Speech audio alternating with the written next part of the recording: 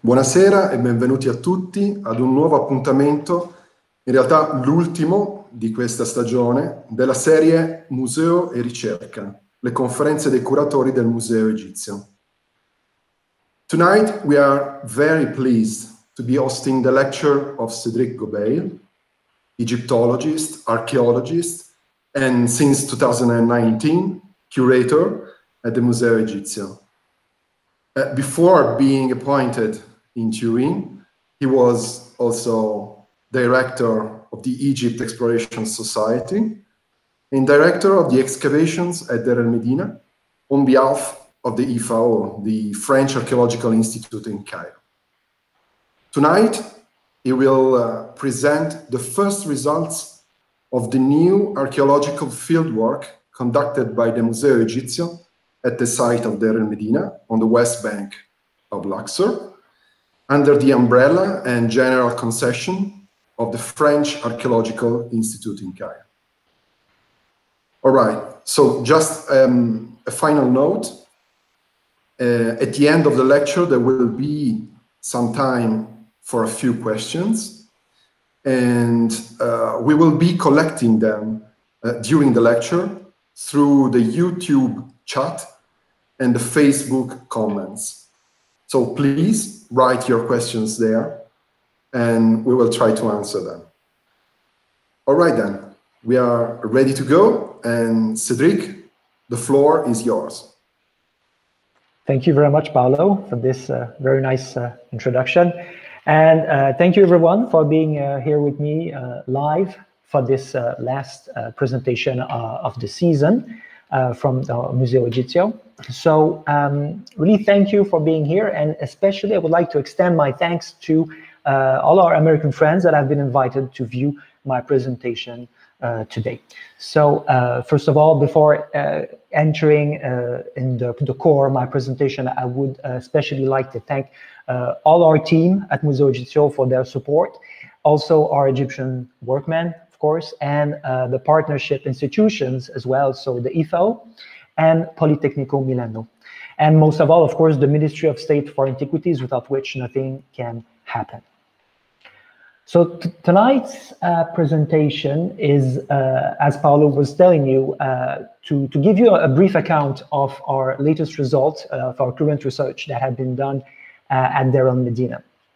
So all this is been done under thanks to the signature of a memorandum of understanding that has been signed and agreed between us, Museo Egizio, and our partnership institution, the IFAO, as Paolo was mentioning, which has the concession, the general concession of the site of Deir El-Medina. So I would like here to thank both directors for having signed this memorandum of understanding, namely Laurent Bavet and Christian Greco. So it is with a great pleasure that 115 years after Schiaparelli, we are now, Museo Egizio is now able to go back to Deir El-Medina to resume the fieldwork. So a mutual agreement has been reached by both institutions, Museo Egizio and IFAO, to outline the work Museo Egizio should carry on the site prior to do any field work at all. So a few tombs have been selected with the final goal, final aim to publish them and to conserve them. So these tombs, among the ones we are authorized to work on, are namely the TT214 belonging to Hawi, then the TT8 belonging to Ra, and the TT338 belonging to Maya.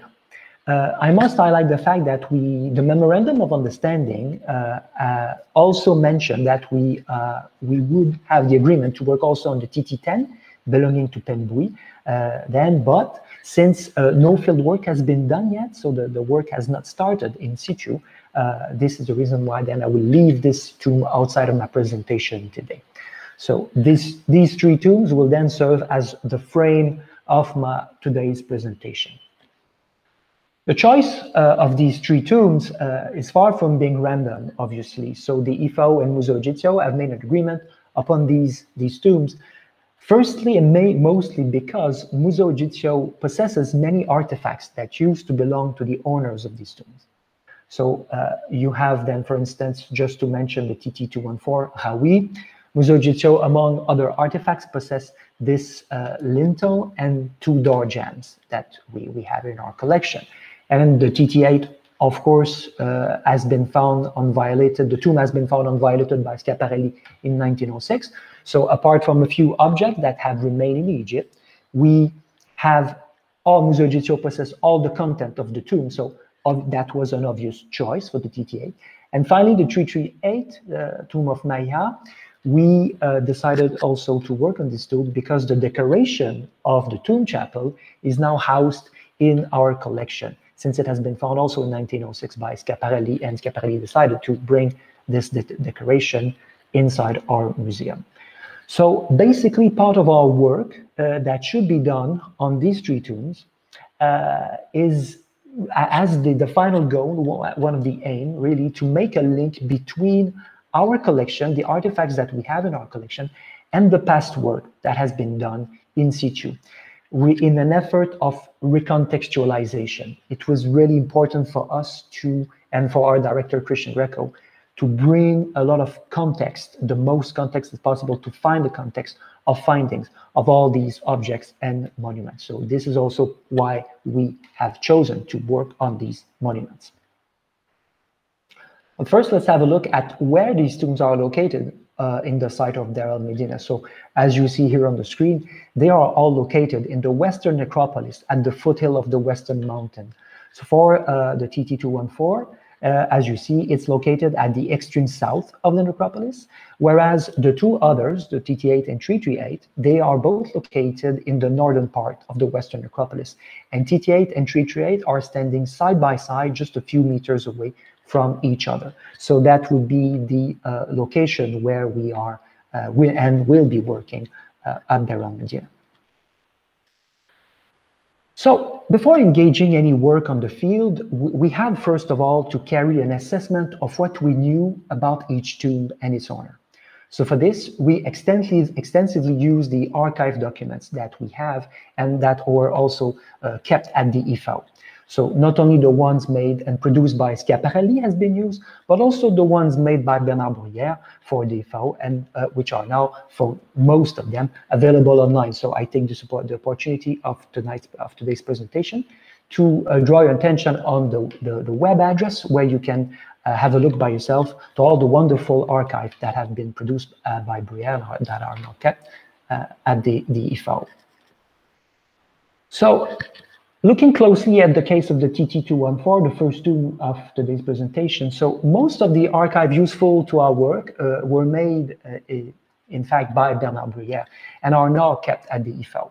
So before our work, these plans and drawings and epigraphic survey were the only ones made for this tomb.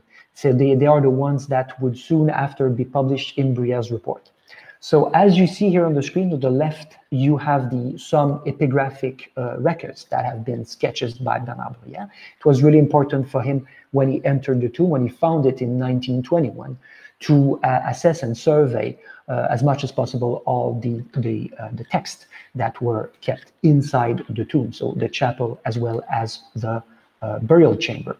So as you see now on the 2 other images, so you have the one in the middle, the chapel, so let's say the superstructure of the tomb itself. So it is made by a front open courtyard leading to a chapel, a rock-cut chapel, this chapel being made of 2 separate rooms. And the access to a series of 3 burial chambers is made through via a vertical shaft open in the front courtyard, as you see on the center image. And then these 3 burial chambers that you can see on the right image are made in a succession order. So you have room number 1, then room number 2, and number 3. And this room number 3, the final room, is the only one that has been decorated, or at least has survived with its decoration. So this is also on which this is on this room that we will of course focus part of the presentation of tonight will be focused. Of course, in addition to the plan of the tombs, Bruyère made really nice facsimile drawings of the decoration of the tombs. So, and also drawings of fragments that were already kept at the Museo Egizio, like all these elements of the door found during the campaign 1908 and 1909 that I've shown you, of which you've seen the pictures earlier today, in a few slides ago.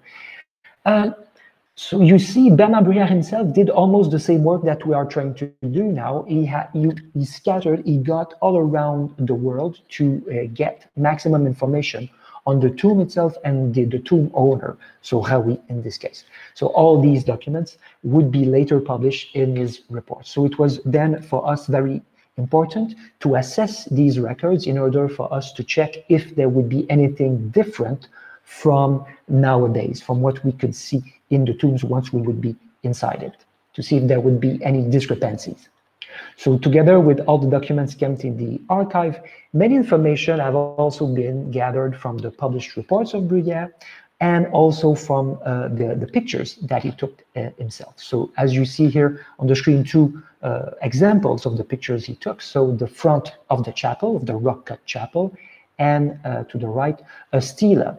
And Bruyère makes some notes that this stela regarding the iconography and the text should have been located initially inside the niche on the front side of the pyramid, which once stood above the chapel that you see. Bruyère found some traces of this pyramid that once have topped the rock-cut chapel, but nowadays, of course, these traces have disappeared. So this is why also it's very important to make like a sort of archaeology of the archive in order to retrieve these traces, which are nowadays absolutely invisible. It was also important for us to fully reassess this tomb because prior to our work, only a few black and white pictures of the decorated burial chamber existed, like the one you're seeing now on the screen, and which have been taken by Bernard Bruyère in 1921. The reason of this is because shortly after the discovery of the tomb in 1921, so Bruyère recalls it must have been somewhere between 1925 and 1926, a big collapse of the upper levels of the area actually happened, condemning the entrance of the burial chamber for more than 100 years. Actually, in his report, Bruyère notes that he thought back then that it would have been a too big effort to remove all the debris and rubbles that have accumulated at the entrance of this decorated burial chamber. So this is why he decided to never go back again. So this is also why it was quite important for us during our first visit on the site to go back there, remove the rubbles and debris, and then to be the first one to re-enter the tomb since Bruyère. And that's what we have done.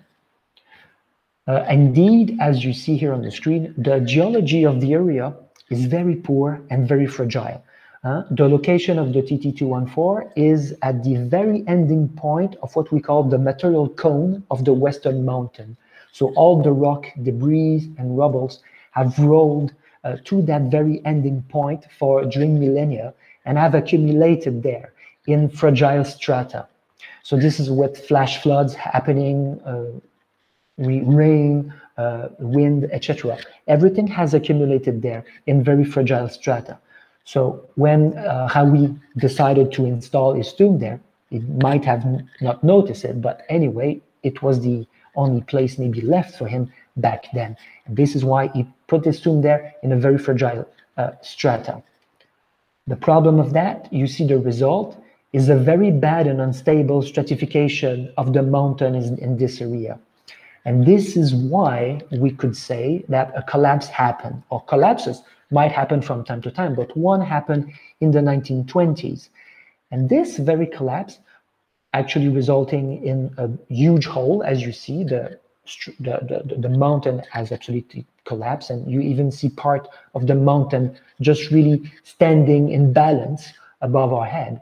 This must have been caused, in fact, by vibrations produced during the excavation made by Bruyère himself. He must have fragilized the area, and this is why this would have happened in the 1920s, very soon after his excavation, unfortunately. So then, prior to our work, here's what we did know about the tomb and its owner. So we knew that the name of the owner, of course, was Raoui. We know that he was a guardian in the place of truth, so a guardian of the site of Deir El-Medina, a very important task actually, and so important that comparing to the second title, Servant of Amun of Opet, this title of guardian is the most recurrent one on all his monuments. So this title and function must have been very important to him. Then we knew that thanks to list of delivery of goods, also salary, rooster, etc., that he lived during the reign of Ramses II. We also know, thanks to his monuments, and of which mostly his tomb, that he had a wife called Taweret, and together they had a son named Hui. It is possible that his wife and son were also buried with him in his tomb, but unfortunately, when the burial chamber was first reopened by Bernard Bruyère in 1921, no mummies were found. So that's what we knew, at least from all the documents that we could have seen from and gathered from Hawi. So our work on site for the TT214 was organized following 3 logical steps, and this is what that's the strategy that we have established prior to going there. So first of all, we had, of course, to clean and re-excavate even all the debris and rubbish that had accumulated over the last 100 years in the tomb. So some layers were so thick that even sometimes really it looked almost like if we were re-excavating the tomb. So that was the first step to do. And second, once cleaned, the tomb and all the findings had to be surveyed and studied and photographed. And this is also what we have done. And finally, as a third step, the tomb has to be conserved and preserved following a thorough assessment of its state and condition. So this assessment has been done last February by Bianca Madden. So now we are waiting for the next season to do this and then to actively start conserving this tomb as a third and final step. So here are some pictures before and after of our cleaning operation that we have been doing during the first and second part of the campaign. So we found that the ground in the front courtyard was in fact, so this is what you see in the 2 left images. So this front courtyard was in fact an artificial horizon created by Bruyère for the visitors. So what we understand is that he used the debris produced from his excavations and cleanings of the whole Western necropolis to create this artificial horizon. So the reason why we know this is because in the thickness of the ground, we found many fragments of human remains, pottery sherds, textiles, etc., and other small finds. And these small finds had nothing to do there. They were absolutely not linked with the tomb itself. So that was a clue that we got. Then in the 2 central images, you see the before and after condition of the entrance of the room number 3 of the decorated burial chamber. So we have to remove tens and tens of centimeters, if not just to say maybe up to 1 meter thick of debris in order to reach the entrance of this burial chamber. And finally, the right images, you see there the room number 1. So when we got in, this room was exposed to a lot of wind, so it had accumulated a lot of debris and rubbish. So you see our Egyptian workmen had basically to crawl just beneath the vaulted ceiling of that room in order to start cleaning the debris. And then finally, at the bottom right image, we finally were able to find the bottom part of the mud brick casing that once was really hiding the rock cut, this rock cut tomb, room, and was preserving the wall. So we see clearly how it was made. So again, that has been achieved for the first time after 100 years. Here, just for the pleasure of the eye, some examples of the small finds we found during the first year of our work. So they will all need to be studied, of course, during the coming season. So we found many shapties of the late period. So that's what we see inside the left image. Also, some fragments of shapties of New Kingdom. This is the image in the center. And then to the right, you have 2 images. So we found a few ostracals. So this is one of the most, I would say, complete one we found. And also pieces of smashed and crashed yellow coffin, as you see on the bottom right part of the image. Even if these objects could have come from the TT214, we cannot be sure that they were coming from this tomb precisely, because they were found along with other small finds that have clearly nothing to do with this tomb. And as for the human remains that we found, so we found them all in fragmentary state, in many different state of conditions. So some in state of skeleton, some mummy shape, all very disturbed and very fragmentary, as you see here on the left image. So thus proving then that the find spots were absolutely not the ones where we found them. And then to the image to the right, you see the workmen, Egyptian workmen, during their work.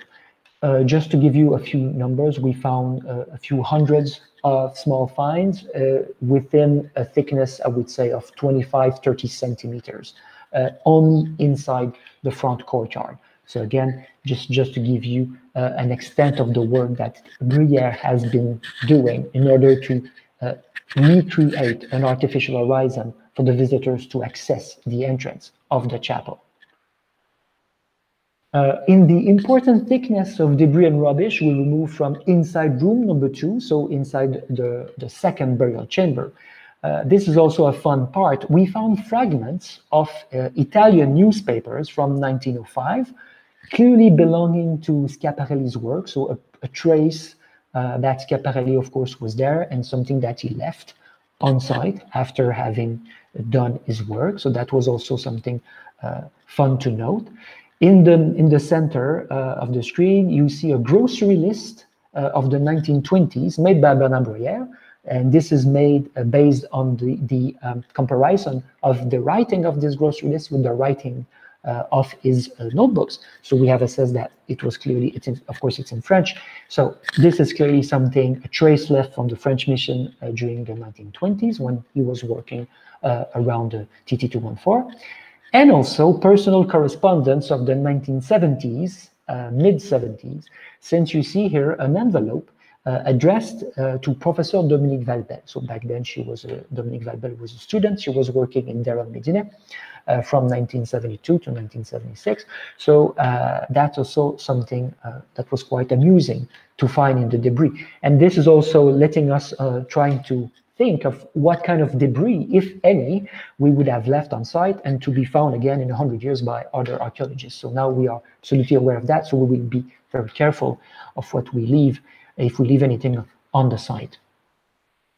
But finally came the moment we were all waiting for, the reopening of the decorated burial chamber, so room number 3 of the series of the 3 burial chambers.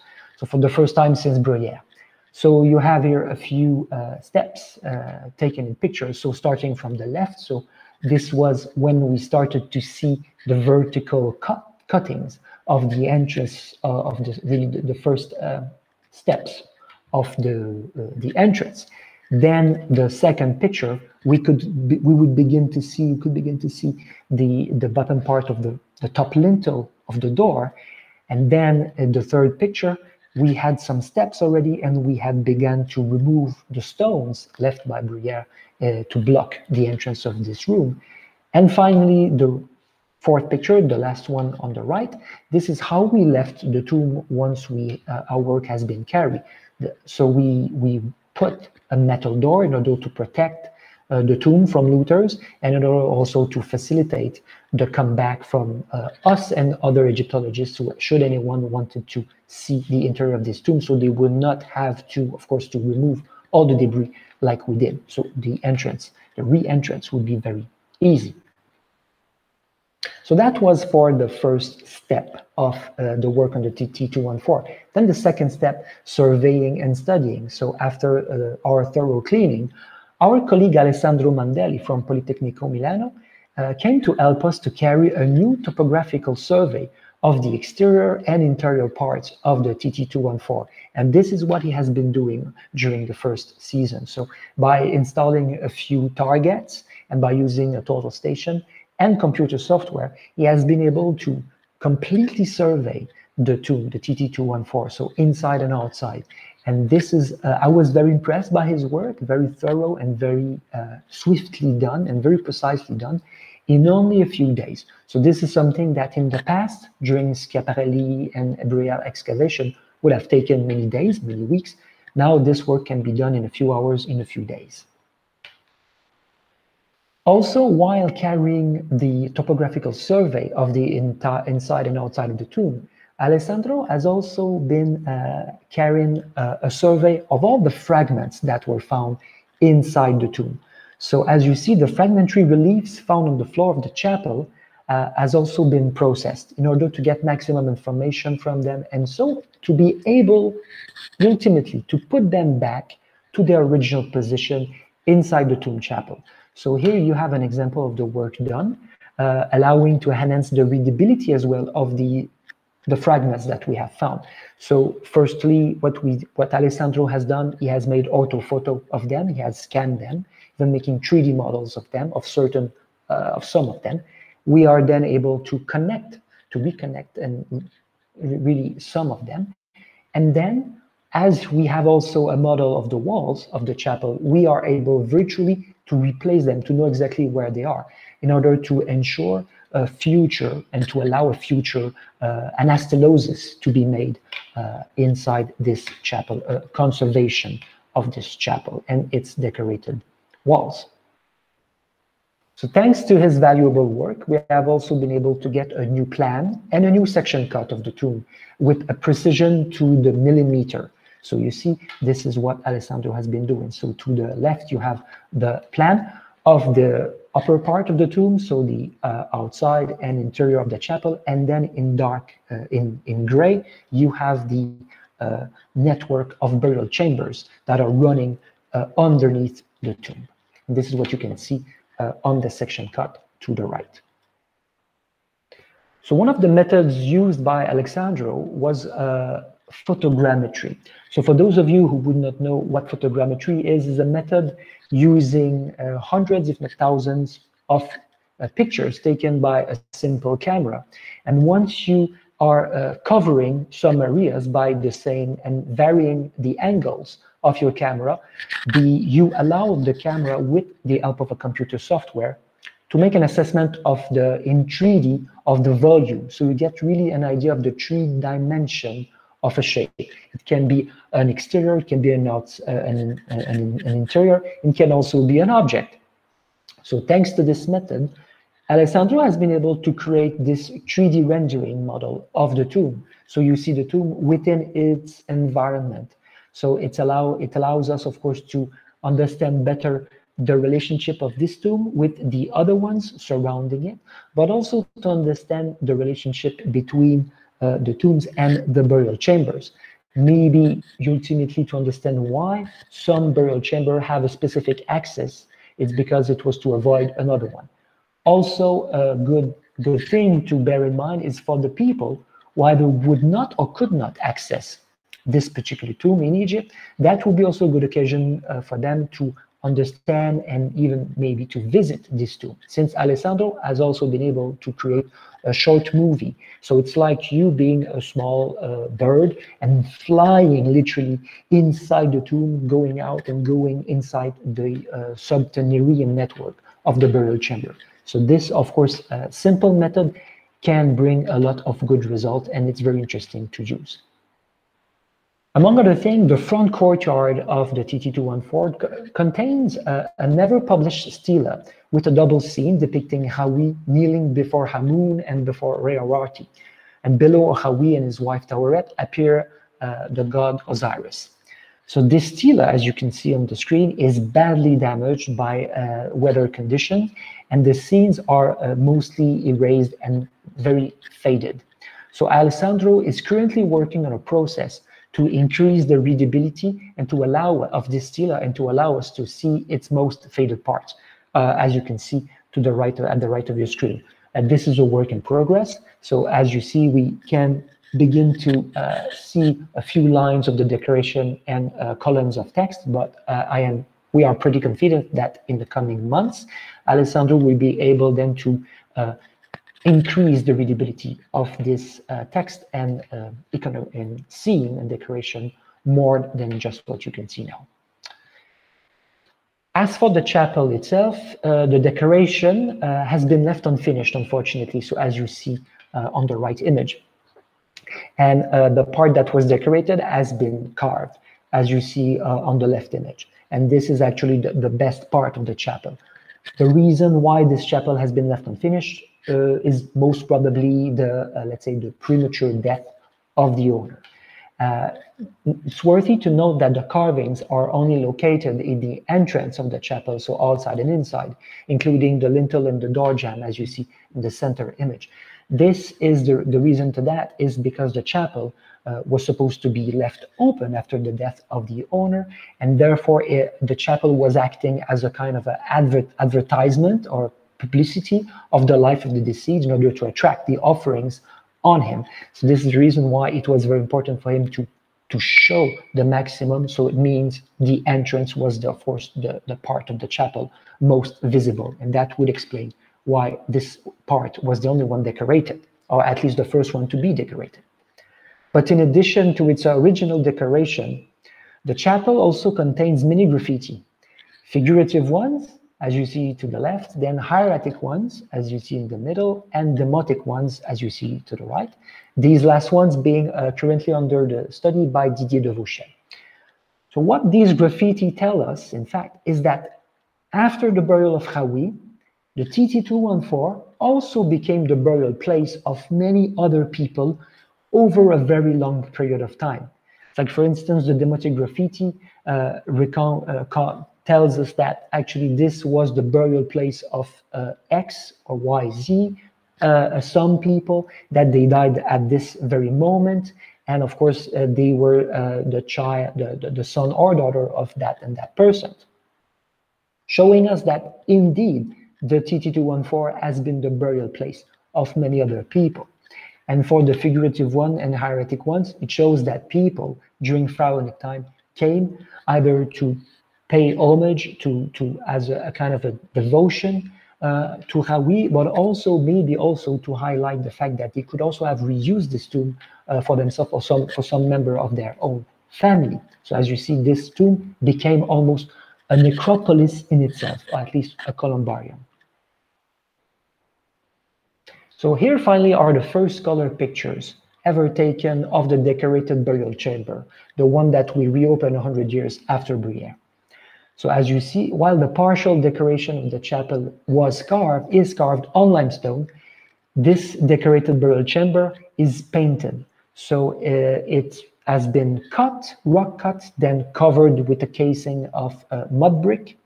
And then the mud brick has been covered by a clay plaster, and this clay plaster has been painted over. And the topics depicted are very traditional for Deir El-Medina. So the owner, his wife, giving offerings to a series of divinities, gods and goddesses. And the style of its decoration is very peculiar to Deir El-Medina. It's called a monochrome style, following Briere's interpretation. The monochrome style actually should have looked like the picture on the left, as you see. So white background, yellow, silhouette, so yellow elements, outlined in red with some bits detailed in black.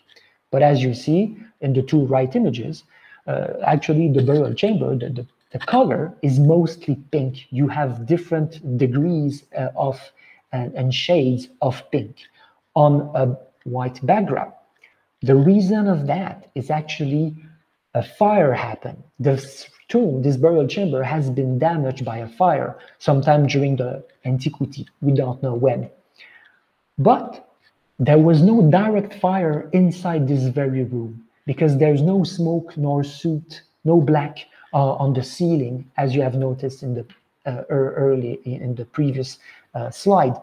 So this room, in fact, was cooked like in an oven. So the pigments were only, let's say, have seen not direct fire, but the air that was kept inside this room when it was sealed actually was overheated by a fire that had happened right in the room before, so in room number 2.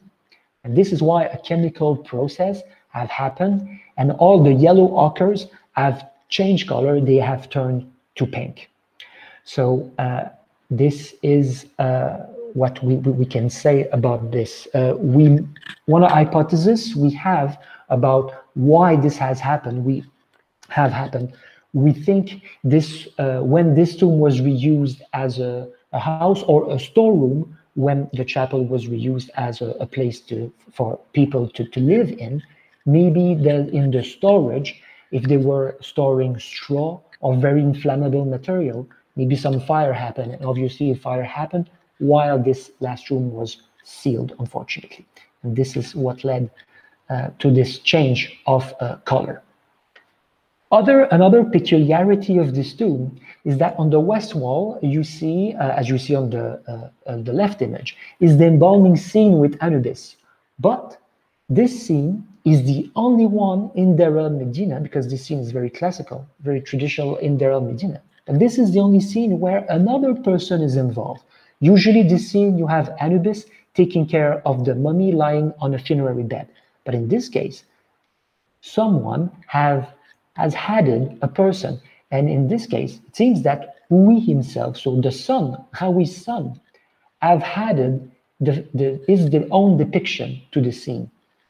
We know that it has been done in a second step, because if you look carefully in their left image, the foreleg, the leg in front of Hui, is covering a hieroglyphic sign.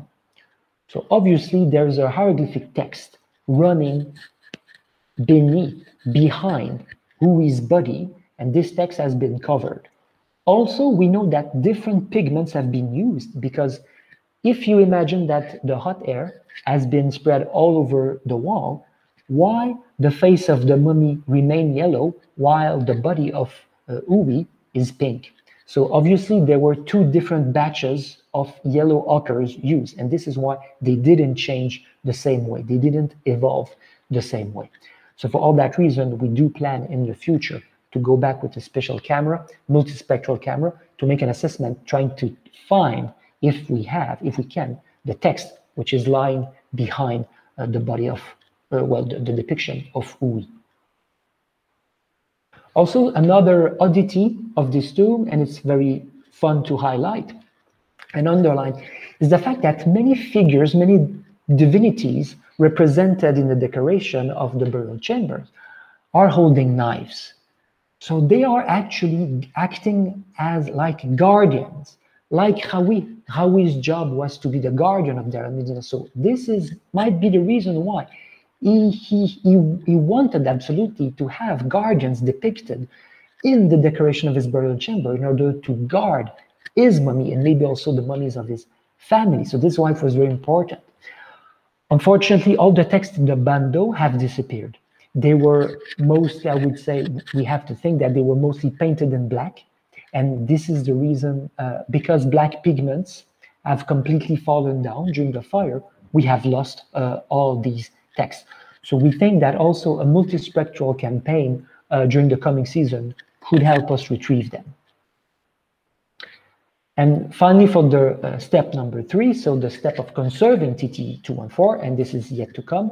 As you see, the tomb has suffered a lot. So you have cracks in the chapel, in the burial chamber. You also have some algua, very green spots that have developed. And also some looters in the antiquities have created holes in the walls. So we will need to assess this and to preserve and conserve and reinforce the structure of this tomb in order to ensure its survival for all the coming generations. So this is also something we will carry on over the coming years. During our work, one of the good surprises we had was to find that we could still access a network of 10 burial chambers belonging to 2 other tombs through the rear end of the chapel, as initially described by Briere. So as you see, this is the sketch he made of these rooms, and on the right image, you see the dark spot in the back. This is the entrance of this network. And we thought that this was completely condemned, but no, it was still open. So on the image here produced by Alessandro, you see the entrances of both tombs, the original entrances of this network of 10 burial chamber. But thanks to the photogrammetry, made by Alessandro, he has been able to remove all the upper parts of this tomb, of the landscape, and then for us to view. And I have now access virtually to this network of tomb. And also Alessandro has produced a short movie allowing us to visit this network of tomb. So now I want to conclude this part on the TT214 by showing you pictures of most of the people involved in the work of the TT214, and to which I want to extend my thanks. Again, now, this was the work done and still to be done on over the TT214. Now, what about the TT8? Of course, for the TT8 belonging to Ra, the situation is a bit different. As I already told you, we are already a bit more advanced on the study and understanding of the tomb because the Museo Egizio possess all the objects coming from this tomb. And the reason why this tomb has been unviolated by Schiaparelli is because the burial chamber, where all the objects were coming from, was disconnected 20 meters away from the chapel. And that's the reason why we have been able to Schiaparelli has been able to find these objects. So you have understand that same thing for the TT214. We wanted to make a prior assessment of what we knew of the owner and of the tomb. So by going through the archives that we possess here at Museo Egizio, we found many hundreds, if not thousands, of pictures, reports made by Schiaparelli, leading, of course, to a republication of this report a few years later. Thanks to that, we are now able to pinpoint very precisely where these objects are coming from, where these objects were. So in an effort of recontextualizing them on the spot. So basically, the objects and where they were found, this was already done by our team at Museo Egizio. So what was left to be done was mostly the work, and is still left to be done, is the work on the exterior part of the tomb, so its chapel. So this is why the work that was carried in situ was mostly to get a 3D model of the chapel of the TT8, and this is what that was done thanks to the help of the IFAO. So we have been able to do this, also to suggest a reconstruction of the outside of the chapel, and also to put back the decoration of the chapel inside the tomb, inside the chapel itself. So as we were using a lot of new technologies, our colleagues have also conducted, because our colleagues have also conducted archaeometric analysis on many objects coming from the TT8 in order to understand how they had been made and to see what the human eyes couldn't see thanks to new technologies. This is why they had the idea to create this temporary exhibition still on view at Museo Egizio called Archeologia Invisibile, so allowing the visitors to see the invisible and also to present the new technologies that we have used on the objects of TT8, among other things. So here are a few results obtained from the archaeometric analysis conducted. So you see on both mummies of Ra and Merit, we have been able to virtually unwrap them and to see the jewels that are still covering them. Also on the mummy of Merit, the one at the bottom left, you will see that she is still having a wig on the head, and she's also carrying a wig on her chest. So this is also something we've been able to do thanks to new scanning of these mummies, so new technologies. But also thanks to multispectral analysis and XRF, we found which kind of pigments were used in the decoration of the wooden boxes and on some objects, and among those wooden boxes of Ra and Merit, like the one you have on the screen. By knowing what kind of pigments are used, we are able to adapt the conservation method, but also to highlight where these pigments could come from in Egypt or outside Egypt, so also to get information on the trading routes that would have existed in the antiquity. Now going on the last tomb, the TT338. So these are the archive pictures that we possess. Some are of the archive pictures that we possess. So you see the tomb at the time of when it was found, when it was discovered. But when it was discovered, of course, the decoration of the Chapel of Maya of the 338 was still in situ, was still kept inside the mud brick casing of the tomb, as you see in the image to the left. In 1906, when Schiaparelli found it, he decided to detach the decoration and to bring it to Turin. So nowadays, what we have left on site in situ is the outside mud brick casing of the chapel, as you see here on the screen. So the work that was left to be done in situ was in fact a virtual work, the work of reconstructing the Chapel of Maya. And this is what we have done, and thanks to the help of our colleagues from Politecnico Milano. So here you have, from the left to the right, the let's say the replacing of the chapel. So what the work that has been done is they came to Turin, they scanned the decoration that we have in our room, they replaced it virtually inside the mud brick casing of the chapel. Then they completed virtually this mud brick structure. That's what you see in the center image. And finally, we made a suggestion. They suggested the most probable hypothesis of how this chapel must have looked like in the antiquity, based on parallels from the same period and mostly the TT8 of Rhein-Merit. So we assumed that this chapel was in the shape of a pyramid with only one room, as you see here, with its entrance topped by a corniche. And this, let's say, virtual suggestion should be put back in, let's see, the image should be put back on an information panel in situ in Deir El-Medina, and hopefully we will have also this image on the side of the decoration housed and kept in our collection in the Museo Egizio. So we have here on the screen an image of how this decoration is now housed, kept and shown in its display in Museo Egizio. And a few weeks ago, we have been also able to put back inside the chapel, the stela of Maya that was also part of our collection since 1824. And now both objects are now, let's say, complete the assemblage that we have of Maya.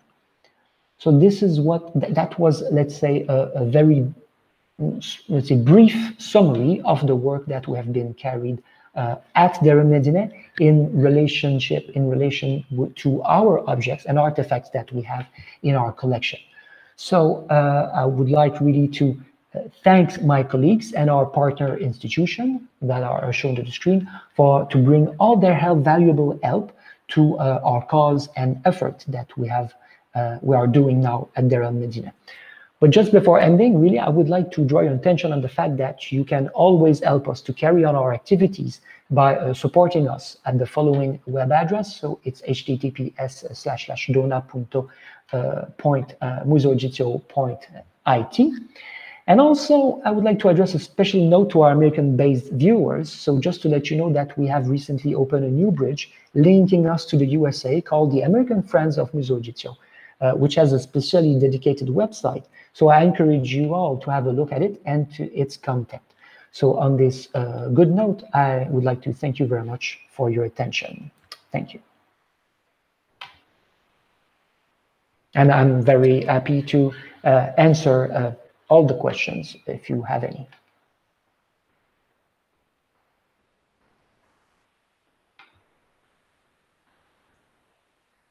Well, thank you very much, Cédric, for this wonderful lecture and extremely informative. You really gave us a wonderful overview of all the fieldwork the Museo Egizio is doing in Deir El-Medina. Just waiting for some questions. I would like to start with one, or actually maybe a double or triple question. About TT214. I just wanted to ask you if you think that the fact that the main chapel remained incomplete, while the decoration was incomplete, might also be linked to the poor quality of the rock of the mountain where it was excavated and prepared. And connected to this question, I would like to know if you have plans to let's say, do some work of to preserve the area where there was the collapse, the main collapse of the mountain on top of the entrance of the burial chamber, and if you plan to make the burial chamber accessible to the visitors of Deir El-Medina. Thank you, Paolo, for the question. Yes, I will answer to them backwards. So regarding the opening of the tombs, it's not in our hands. Of course, it's in the hands of the Ministry of Antiquities. So we will give them the key. Well, they have already the keys, but I mean, virtually, it's just a way to speak. It will be up to them to decide if this tomb is interesting enough for the visitors compared to the other ones that are open to the public. Also, if its access is quite easy, because the easy access is also something that they are looking for before opening any tombs to the public. That's what I was doing with them in the past when I was in charge of the mission. So this is something that they have in mind really to look for. Regarding the conservation of the rock, of course, we don't want to crash our work and we don't want to die as well. So we have started to make a thorough, a really good assessment of the state of preservation and the situation of the rocks and the mountains above our head and above the burial chamber. And it is also planned, it's part of the plan, that we should also reinforce the mountain above our head. So what we should do, as it has been done in other places in Egypt, is to build a network of metal beam connecting the mountain, all the pieces of the mountain, to create an artificial roof, like a metal roof, with a metal beam, a very tall metal beam, just to support them, but not to push them, but really to come beneath it, just in case anything would fall down. It would not fall on our head nor on the tomb, but it will fall down on this metal network, therefore supporting it forever. So this is also something that we have assessed and we wish to do in the coming years.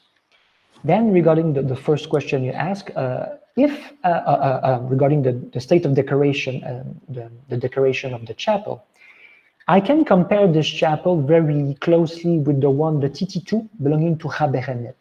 Both of them have, both tombs have a rock cut chapel, right? Cut in a poor quality limestone. And what both owners have done is to cover that. Once it was rock cut, roughly, they covered the walls with a lime plaster with some addition of clay plaster in order really to have flat and vertical walls and very flat walls. And it is in this material, so a mix of natural stone, a mix of lime plaster, that the decoration is set up. It's very clear in the TT2, and it is also very clear in the northern jamb of the entrance of the TT214. You have a mix of a stone that came in addition to support the natural stone. In this case, it's a stone, but it came like a puzzle, and it's not part of the natural stone, so it's an addition that Rawi, or well, the one who made the tomb, has made. And when you see the inside of the tomb, it was prepared. It was absolutely flattened and whitewashed in order to receive a decoration. So it was really in waiting of a decoration, like in the TT2. But for an unknown reason, it has not been finished. So this is why, again, until we find another proof, well, or another clue, we think it's because of the owner primature's death. But again, if I compare with TT2, I assume that the tomb, the chapel, was prepared enough to receive the decoration. Okay, thank you very much. So we have actually a question from the public. Yes. And is it necessary to do analysis to the soil before an excavation to know the component of salt and iron, for instance? Yeah, this is the question. Okay, so, well, no. To know the salt and iron, for instance, and to do analysis of the soil before the excavation, no, we don't. I'm not aware of I'm not aware of anything to be done like this in Egypt, at least. I have worked in many other on many other sites. We have never done that before an excavation. What would be done, however, is not on the soil, but on the pigments on the wall. Like, for instance, in the burial chamber. As you've seen, as I showed you, the burial chamber is and badly damaged, and it also had some green spots that are there covering spots in the tombs of the burial chamber. You also have white stains that are there, and our conservator that came to work with us, Bianca Madden, advised us to do analysis of these spots in order to understand what it is before making any, let's say, conservation work on it. Because you want always to know what is there before cleaning it. Like, I'm just saying something, bicarbonate bisodium, we know it reacts very badly with vinegar, but we know vinegar is a very nice product to clean. So if you would bring vinegar to clean sodium bicarbonate, the made background, for instance, the white, you would make it vanish, you would make it disappear. So in order to assess the methods of conservation, you need to know then what kind of pigments is there. So this is why we don't do this for the soil, but we will definitely do this on the wall. Yes. Yeah, if I can just add something Please, about yes. analysis on soils, it's something that you do in archaeology, but not before excavating.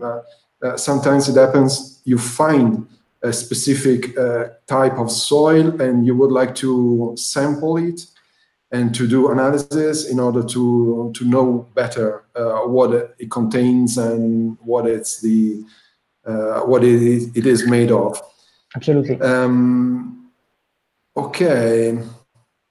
So I think I would like to ask you something else. You said, of course, the fieldwork that the museum is doing is mainly focused on recontextualization of the objects, of the museum objects. So do you think the few fragments that we have pertaining to Howie, they might be connected to the tomb, or they might be connected to something else, or what do you think? Really, thank you for the question, indeed. Well, since the chapel itself still has the lintel and door jambs, it's definitely not from the chapel. Then, two other options remain. Either these fragments, lintel and door jambs, they can come from one of the three burial chambers we have, either room number 1, 2, or 3. This is a possibility. Or, of course, these elements could also come from Hawie's house in the village. As far as I know, this house has not been identified. I don't think so. Then, maybe. The thing is also, are you aware, Paolo, if these objects are connected to each other?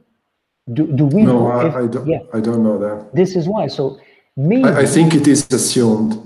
But again, since there's no proof of that connection, we could even say the door jambs are from the house of the village or from the tomb, well, one of the burial chambers, whereas the lintel would come from the house, and or another burial chamber. We know that burial chambers in Deir El-Medina were possessing lintels and door jambs made of limestone, so that could be the case. But we know also that the houses were having these kind of elements, architectural elements. So again, as far as I know, and since we don't know, we don't have the in situ the clues in situ proving that these elements were attached to this part of the tomb of part of the house, only conjecture and hypothesis can be said. But thank you for having asked the question indeed. Yeah, thank you. I just would like to ask you something more personal, if you want, which is you had the opportunity to go down and see the tomb, the burial chamber, and the entrance to the burial chamber, and the burial chamber of the tomb of Ka, TT8. So what were your like feelings when you were there? Because I mean, for us working in the Museo Egizio, it's really kind of a myth. This tomb that was found completely untouched and intact and full of all these objects, magnificent objects, and in 1906. So what were your feelings when you were there? Well, thank you for the question. Well, first of all, knowing all this, I felt very privileged to go down, of course, and also especially because you need not equipment, but you need some gear to go down. So there has been a special ladder was made. So two very tall ladders were attached together in order to access the bottom of the pit, because the pit is 8.5 meters long, deep, and then no ladders were tall enough to do that. So there has been, let's say, a small work done in order to allow us the access to the bottom pit. So that was mostly, let's say, a privilege. This is why I felt it like a privilege. Then to be there, it was really, I would say, amazing. In a way, this tomb is not prepared for the visit, so there's no light, there's no special floor. It's really like it was left by Schiaparelli after. It is so much left like in the state when Schiaparelli left is because, as you know, the corridor of the tomb was blocked by a mud brick wall, and that had been dismantled by Schiaparelli in order to continue. Well, all the mud bricks of this blocking are kept inside. They are stored on the side of a wall of the corridor. Wow. So we could reconstitute, rebuild the wall as it was when Schiaparelli found it. So you have 20, let's say, roughly 20 big mud bricks stored and piled on the side of the wall. So this was quite a surprise to me, because I thought that they would have been gone or reused in something else. Nope, they have been left there. Then it's also nice to see the size, really by yourself, the size of the corridor and the size of the unique burial chamber that contained all this high number of objects and artifacts. And then you say, oh my God, I mean, how can they all fit it there? Well, that's the reason why they had to use the corridor, because it was not enough. The burial chamber was too small. But also to see the entrance where the wooden door was, the wooden door that we have in our collection. So this is exactly where it was. And then to see how, because we have the archive pictures in our mind, in our memory. So now you see, oh yeah, so that was the chair, that was the outside coffin, the other coffin. And okay, so that, yeah. And then you get the feeling of the volume and how it was. And yeah, so basically it was very impressive. It was like re-entering the archive pictures, what you said, but in color. So yeah, so I know we all wish to go back there. So I know it will happen, fingers crossed. So yeah, so that would be also a good occasion to have maybe to make some recordings of our impressions and feelings when we will go there. So that was my feeling when I got there. Yeah. Well, thank you again for the lecture, for the answers, for everything. I would stay here forever, just talking about field work or Deir El-Medina, but we can't. And so we thank again all the people that were connected and that were seeing us tonight, and we say hello. And yes, we give an appointment to the future events of the Museo Egizio. Absolutely. Thank you very much, and goodbye, and take care.